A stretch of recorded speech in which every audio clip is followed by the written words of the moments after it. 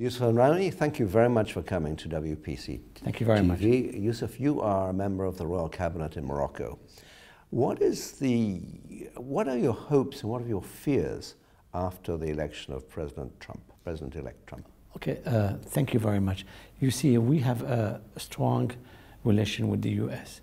We have a strategic partnership with the US. What we want is to reinforce this relation. And what we want is that America and the new administration be more involved in order to solve the ongoing conflicts in the region. We need America to be on board. So what we are waiting now, because elections and campaign is something, and the reality is something else. Yeah. We want to see the new administration, and we will offer to work not only to combat terrorism, because we have been working for a long time, and today I think what we need is a new strategy. Because the military intervention, the security approach is not sufficient to solve the conflicts in the region and to fight Daesh. We need a new approach to deconstruct the jihadist narrative and to present an alternative narrative. And we need to have everybody on board. One country alone, however strong he is, he cannot. Do you think that one of the problems, though, is the difference of, well, the conflict really between Iran and Saudi Arabia?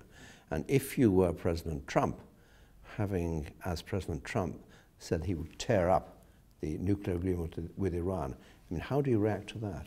I think that we should work to build on what we have achieved, to create confidence-building measures, to continue negotiations, to search for a spirit of compromise, because the policy of confrontation doesn't lead us nowhere. So we need to continue this dialogue, because there was a major achievement. Yeah, I mean, Youssef AMRANI, you have been to this conference several times. Yeah. What do you find useful? I mean, there always seems to be a spirit of compromise in this conference. I mean, exactly. How does it help you? It helped me a lot to understand, to listen to each other, because in the Arab world, unfortunately, we don't listen to each other. Today, I think we listen to other point of view, to maybe have a different perspective. And this WPC offers you different perspective from the Palestinian side, from the Israeli side, from the Arab side. And sometimes, you know, we test some ideas. And some ideas, we came here to test these ideas, like how we could work with good governance, transparency, democracy, human rights. These issues are not anymore taboos and complex for Morocco, because we are working on a daily basis to implement a democratic system.